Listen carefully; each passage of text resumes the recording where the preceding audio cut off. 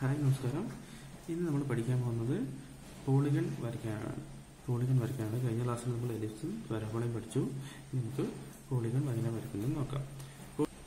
ഇപ്പോൾ രണ്ട് രീതിയിലാണ് ക്വസ്റ്റ്യൻ തരാറ്. ഒന്ന്, ഒരു പോളിഗണിൻ്റെ ഒരു സൈഡിൻ്റെ നീളം തരും. രണ്ട്, ഒരു സർക്കിളിൻ്റെ ഡയമീറ്റർ തരും. എന്നിട്ട് ഒരു റെഗുലർ പോളിഗൺ ആ സർക്കിളിൽ ഇൻസ്ക്രൈബ് ചെയ്യാൻ പറയും. ഇപ്പോൾ രണ്ട് രീതിയിലാണ് ചോദിക്കുക. അപ്പോൾ നമുക്ക് ആദ്യം ഒരു സൈഡ് തന്നിട്ട് സൈഡ് തരുവാണെങ്കിൽ എങ്ങനെ പോളിഗൺ വരയ്ക്കുക എന്നുള്ളത് നോക്കാം. അതിന് മുമ്പ് ഒരു കാര്യം അറിഞ്ഞിരിക്കണം. ഇത്ര അറിഞ്ഞിരിക്കണം: pentagon 5, hexagon 6, heptagon 7, octagon 8 സൈഡുള്ള പോളിഗണാണ്. Okay, ഇതൊന്ന് അറിഞ്ഞിരിക്കണം. എന്നാൽ നമുക്ക് ഇത് ഏതാ ചോദിച്ചാൽ ഇത് എത്ര സൈഡ് ഉണ്ടെന്ന് നമുക്ക് അറിഞ്ഞിരിക്കണം. ഓക്കെ, ഇനി ഒരു സൈഡ് തരുവാണെങ്കിൽ, ഒരു സൈഡ് നമ്മൾ തരുവാണെങ്കിൽ എങ്ങനെ വരയ്ക്കാൻ നോക്കാം. അപ്പോൾ നമ്മൾ ആദ്യം തന്നിരിക്കുന്ന അളവിൽ, ഞാനിപ്പോൾ ഒരു പ്രത്യേക അളവ് എടുക്കുന്നില്ല, നിങ്ങൾ തന്നിരിക്കുന്ന അളവിൽ ഒരു ലൈൻ വരയ്ക്കുക, ഒരു സൈഡ് വരയ്ക്കുക.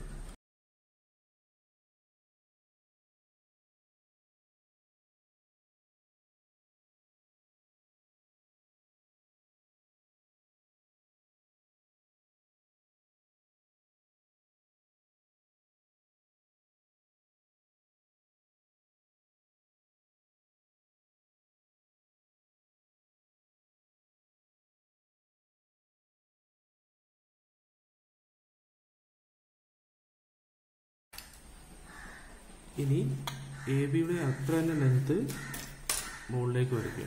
ബിയിൽ നിന്ന് പെർപെൻഡിക്കുലർ വരയ്ക്കുക. എ ബി എത്രയാണോ തന്നിരിക്കുന്നത് അത് തന്നെ മുകളിലേക്ക് വരയ്ക്കുക.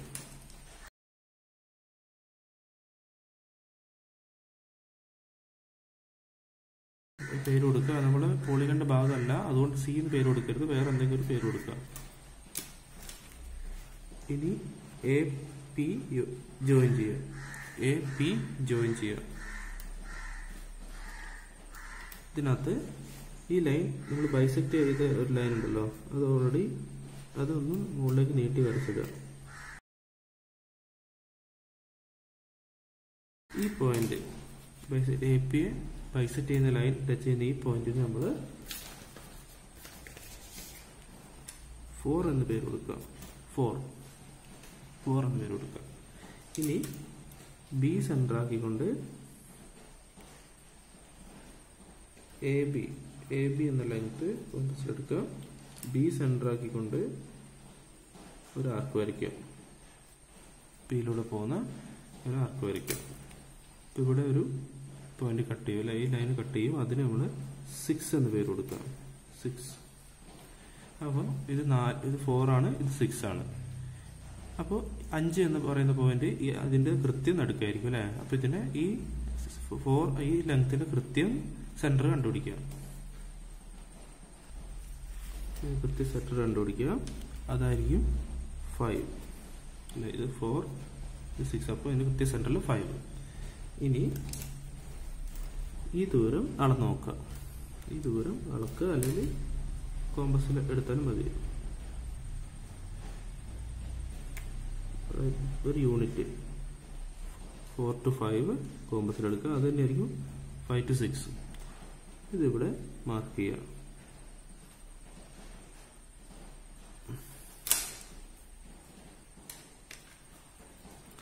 ഇത് 7, ഇത് 8.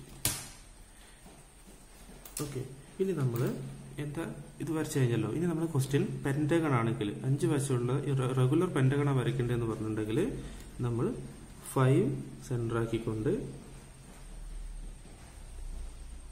എയിലൂടെ പാസ് ചെയ്യുന്ന ഒരു സർക്കിൾ വരയ്ക്കുക. 5 സെന്റർ ആയിക്കൊണ്ട് എയിലൂടെ പാസ് ചെയ്യുന്ന സർക്കിൾ വരയ്ക്കുക. പെന്റഗൺ ആണ് വരയ്ക്കാൻ പറഞ്ഞെങ്കിൽ. ഇനി ഹെക്സഗൺ ആണ് വരയ്ക്കാൻ പറഞ്ഞെങ്കിൽ നമ്മൾ ഹെക്സഗൺ എന്ന് പറഞ്ഞാൽ 6 സെന്റർ ആക്കിക്കൊണ്ട് എയിലൂടെയും ബിയിലൂടെയും പാസ് ചെയ്യുന്ന ഈ അളവ് എയിലൂടെയും ബിയിലൂടെയും പാസ് ചെയ്യുന്ന സർക്കിൾ വരയ്ക്കുക. ഓക്കെ, ഇനി ഹെക്ടർ ആണ് വരയ്ക്കാൻ പറഞ്ഞെങ്കിൽ 7 സെന്റർ ആക്കണം. 7 സെന്റർ ആക്കിക്കൊണ്ട് 7A കോമ്പസിൽ എടുക്കുക. 7A ബിയിലൂടെ പാസ് ചെയ്യുന്നൊരു സർക്കിൾ വരയ്ക്കുക. ഇനി ഒക്ടഗൺ ആണ് പറഞ്ഞെങ്കിൽ 8 സെന്റർ ആക്കുക. 8A എന്ന് പറയുന്നത് കോമ്പസിൽ എടുക്കുക. അളവ് 8A എന്ന് പറയുന്ന അളവ് കോമ്പസിൽ എടുക്കുക.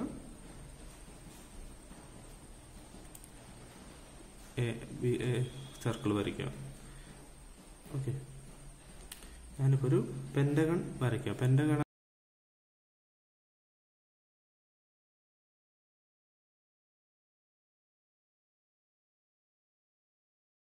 നമുക്കൊരു സർക്കിൾ കിട്ടി. ഇനി നമുക്കറിയാം പെന്റഗൺ ആണ് നമുക്കൊരു സൈഡ്, പെന്റഗണിന്റെ ഒരു സൈഡാണ് AB എന്ന് പറയുന്നത് അല്ലേ. പെന്റഗണിന്റെ ഒരു സൈഡാണ് AB, അത് നമുക്ക് ഓൾറെഡി തന്നിട്ടുണ്ട്. ഇനി ബാക്കി സൈഡുകൾ കണ്ടുപിടിച്ചാൽ മതി. അപ്പോൾ AB കോമ്പസിൽ നമ്മൾ ഈ അളവെടുത്തു. ഇനി ആർക്ക് ABയിൽ കുത്തുക, ആർക്ക് വരയ്ക്കുക. ഇനി അടുത്ത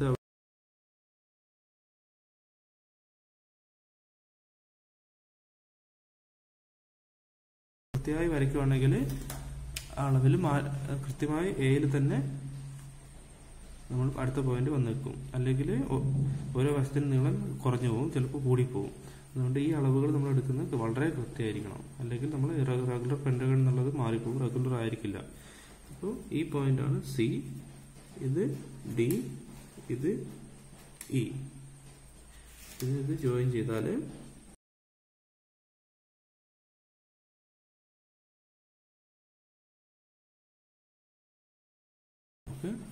പെന്റഗൺ കിട്ടി അല്ലേ. ഇപ്പം പെന്റഗൺ അപ്പം 5 സെന്ററായി കൊണ്ട് വരച്ചുകൊണ്ട് നമുക്ക് പെന്റഗൺ കിട്ടി.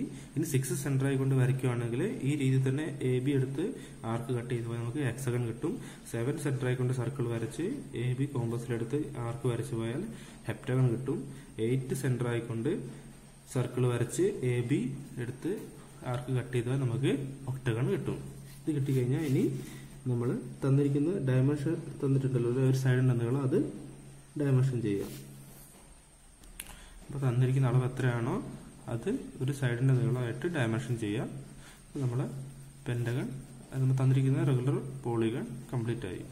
അപ്പോൾ ഈ രീതിയിൽ പെന്റഗൺ ആയാലും ഹെക്സഗൺ ആയാലും ഹെപ്റ്റഗൺ ആയാലും ഒക്ടഗൺ ആയാലും നമുക്ക് ഈ രീതി തന്നെ ഫോളോ ചെയ്താൽ മതി. ഓക്കെ, ഡയമീറ്റർ തരുവാണെങ്കിൽ എങ്ങനെ പോളിഗൺ വരയ്ക്കാൻ നോക്കാം. അപ്പോൾ ഞാനൊരു ക്വസ്റ്റ്യൻ വായിക്കാം. Inscribe a regular pentagon inside the given circle of diameter 80 mm. ഇപ്പോൾ ചോദ്യത്തിൽ പറഞ്ഞിരിക്കുന്നത് 80 mm ഡയമീറ്റർ തന്നിട്ടുണ്ട്. ഇപ്പോൾ ഡയമീറ്റർ ആണ് തന്നിരിക്കുന്നത് സർക്കിളിന്റെ. അപ്പോൾ കഴിഞ്ഞ തൊട്ടുമ്പോൾ നമ്മൾ ചെയ്തത് ഒരു സൈഡായിരുന്നു തന്നത്, ഇവിടെ നേരെ ഡയമീറ്റർ ആണ് തന്നത്. അപ്പോൾ ഡയമീറ്റർ തരുമ്പോൾ എങ്ങനെയാണ് നമുക്ക് പോളിഗൺ വരയ്ക്കാന്നുള്ളത് നോക്കാം. ഡയമീറ്റർ തരുമ്പോൾ തന്നിരിക്കുന്ന ഡയമീറ്ററിൽ സർക്കിൾ വരയ്ക്കുക. അപ്പോൾ നമുക്ക് തന്നിരിക്കുന്നത് 80 mm ആണ് ഡയമീറ്റർ. അപ്പോൾ റേഡിയസ് 40യിൽ സർക്കിൾ വരയ്ക്കാം. നമ്മൾ സർക്കിൾ വരച്ചു. ഇനി ഡയമീറ്റർ വരയ്ക്കാം.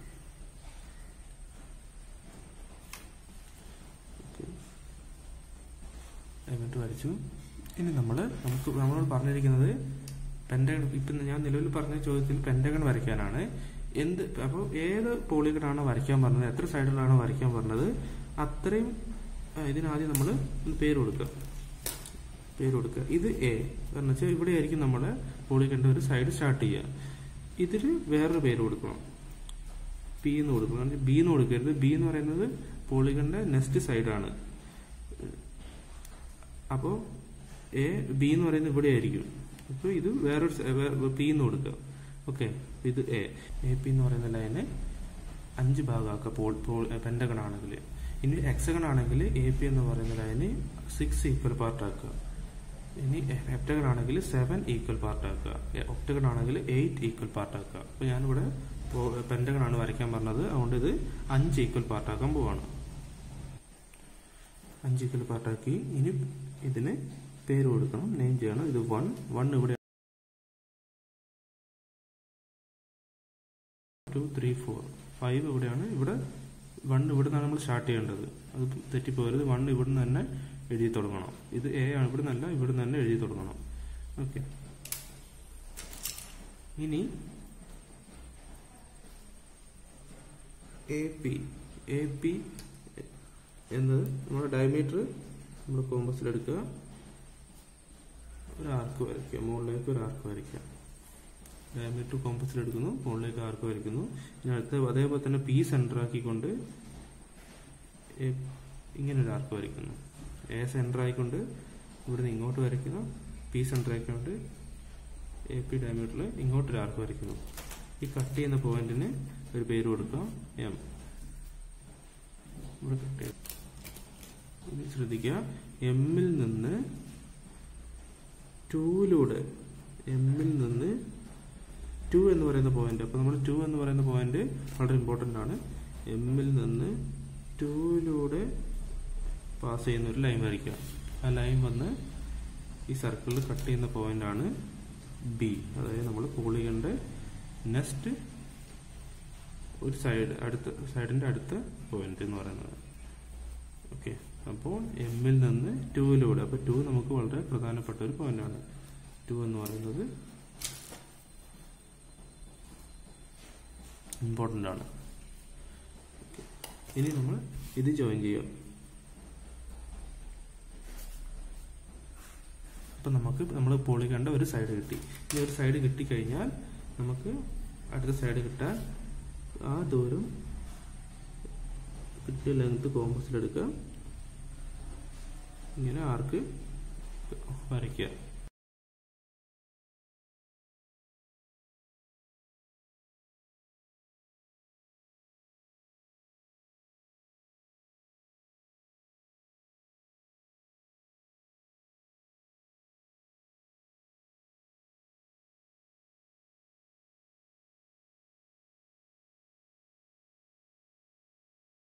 എത്ര ഡയമീറ്റർ തന്നിരിക്കുന്നത് വെച്ചാൽ അത് ഡയമെൻഷൻ ചെയ്യാം.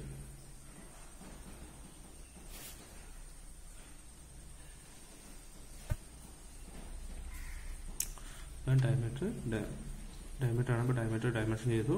അപ്പം നമ്മളെ പോളിഗൺ കംപ്ലീറ്റ് ആയി. അപ്പം ഈ രീതിയിൽ നമുക്ക് പോളിഗൺ ഏത് regular pentagon, hexagon, heptagon, octagon ഒക്കെ നമുക്ക് ഒരു സർക്കിളിനുള്ളിൽ ഇൻസ്ക്രൈബ് ചെയ്യാൻ പറ്റും. Okay, thank you.